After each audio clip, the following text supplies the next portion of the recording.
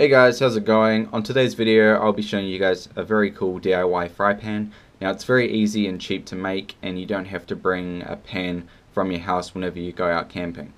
Now you need to find a tree with a branch that has a specific shape to it. So you need to find a Y shaped branch. As you can see there's the Y, and that bottom bit of the Y will act as the handle for the frying pan. So it's very, I saw this video on YouTube, and it was a basic, I can't remember which one, I'll have to find it for you guys, but I just wanted to share it with you guys because I think it's actually a really cool thing.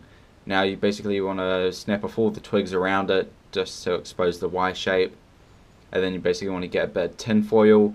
You probably don't need that much, you probably need about half of it, and then what you're going to do is you're just going to fold it around the V shape twig, like so. As you can see there, I'm just lining it up so make sure that you don't get the tin foil on the handle, because you may start to burn your hand, which won't be good. And then basically you just put some olive oil or whatever oil in there and start cooking up your eggs, bacon or whatever. So I thank you guys for watching and have a good day.